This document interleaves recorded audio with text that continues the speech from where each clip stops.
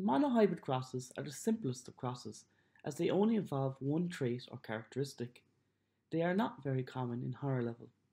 The steps, however, are mostly the same as the more complicated genetic crosses, so they are a good introductory example.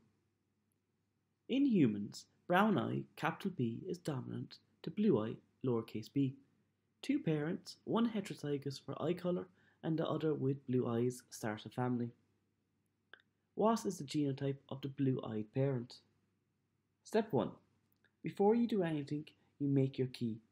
The key doesn't actually get you any marks, but students who do not do a key are most likely to get the question wrong overall. Step 2. Write down the genotype for the blue-eyed parent.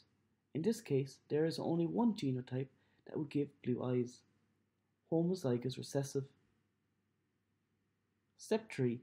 Generally, once you've the parent's genotypes written, you write down the gametes. The gametes will always be half the parent's genotype.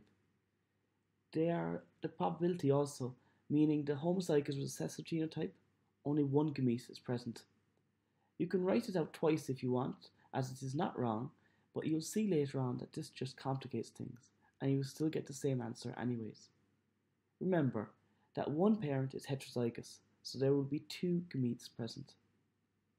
I will always put a circle around the gametes. It helps focus what is actually needed. Step 4. The Punnett square or genetic cross. This is where you will cross the gametes with one another. The setup is always the same. Place an X in the top left corner and fill one set of the gametes vertically and the other horizontally. Simply combine the gametes. They should be all in pairs now. These are the potential offspring genotypes. Step 5. The final step involves you recording the potential phenotypes present. Refer back to your key and be clear which genotype you are talking about.